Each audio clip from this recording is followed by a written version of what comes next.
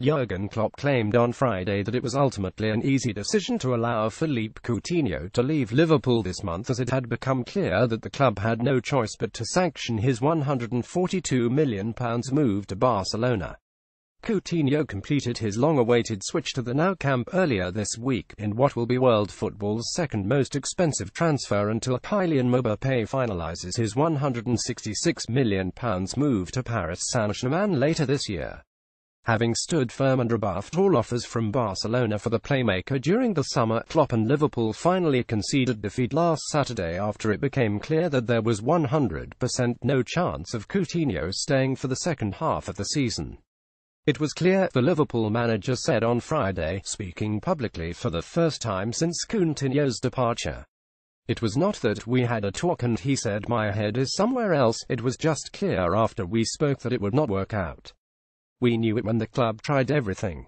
We had a lot of talks about different things, how we can do this or that, but if somebody denies things like that, then it is clear the decision is done.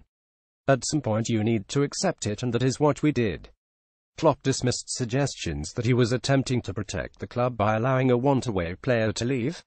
I didn't see it like that, he said, before reiterating that Coutinho's determination to push through a move left Liverpool with only one option: final decision. If I would have said no way, the club would have said, okay, let's try. But it was clear there was no chance. It's not that there was an open question or something, and in the end 50% pro, 50% contra, and I had to make the decision. In the end, it was quite easy. The Liverpool manager added, you cannot use him if he's not 100%. Philippe Coutinho is a world-class player, but if he's not 100%, he's not that international class, Premier League class, then you lose the grip. You need to be here mentally. If you get an injury or if something happens in a game, you miss a ball, stuff like that, you think, I would love to miss it in Barcelona instead of Liverpool. You know, players are different. I've had this very often. When they've lost one opportunity, you'll never get the same player again. Klopp is confident he will be given all the resources he requires to replace Coutinho, and insisted that the £142 million would not be used to pay for the club's recent transfer activity, namely the record signings of Virgil van Dijk and Naby Keita.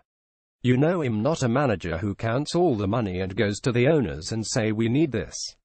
The owners are completely on my side, he said. It is not that they say, you've got this but we've done this and so you cannot spend. Everything is fine. We have no money issues at this club.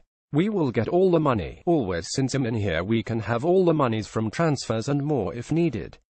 Nobody told me, no way. Coutinho was unveiled as a Barcelona player on Monday. There will, however, be a Coutinho-shaped hole in Klopp's side when unbeaten Premier League leaders Manchester City visit Anfield on Sunday, as Liverpool prepare to take on the country's best team without their most influential player. It remains to be seen whether the Brazilian will be replaced before the close of the current transfer window on the 31st of January, but Klopp assured supporters that new signings will come, either by the end of the month or in the summer.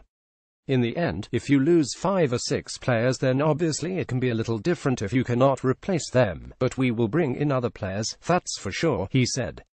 If we do it in this window, I don't reuse content.